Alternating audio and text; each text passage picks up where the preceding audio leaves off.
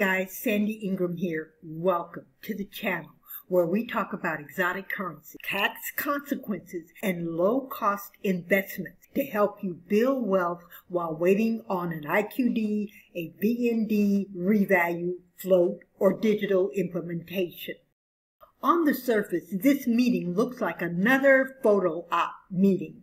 However, the implications behind this meeting can be enormous for you as an investor. The Central Bank of Iraq, the governor, and the chairman of the Securities Commission meet to discuss the financial and economic situation in Iraq.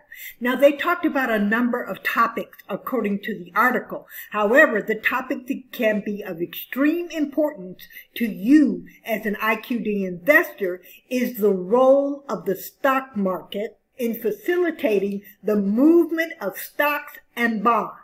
Now, again, paths are leading to the Iraqi stock market.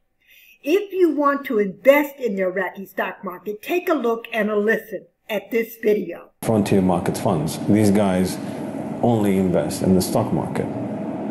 So if you have a company in the stock market, they come, they open an account with us, and they go and they invest in the stock market. That is today the easiest way to invest in Iraq for a foreigner. It's straightforward, it's no complications, they own their own shares, they own their own companies. The link to the entire video is in the description.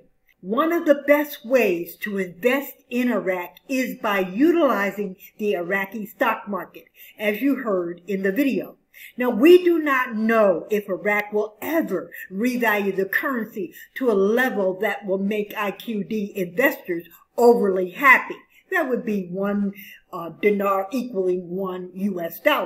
But one thing is for sure, the Iraqi stock market, along with the Iraqi economy, will thrive at some point in the future.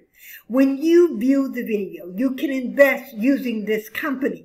If you cannot reach the minimum, or if you cannot afford the minimum investment by yourself, let me know in the comment section, and the channel will set up a membership area for Iraqi stock market investment.